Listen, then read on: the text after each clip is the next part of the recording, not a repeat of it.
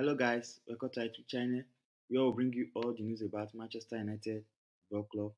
Today we are going to be talking about Xavi Simon's deal to Manchester United.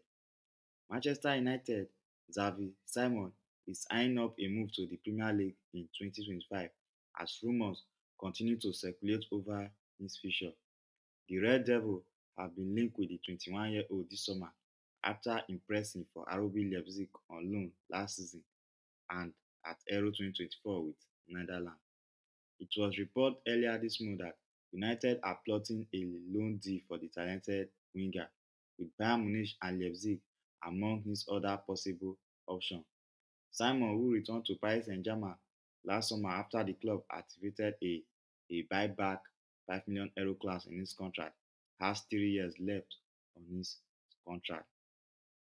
Although he has been linked with a switch to England this summer, it is claimed that Simon is eager to move to the Premier League next summer. Thank you guys for watching this video.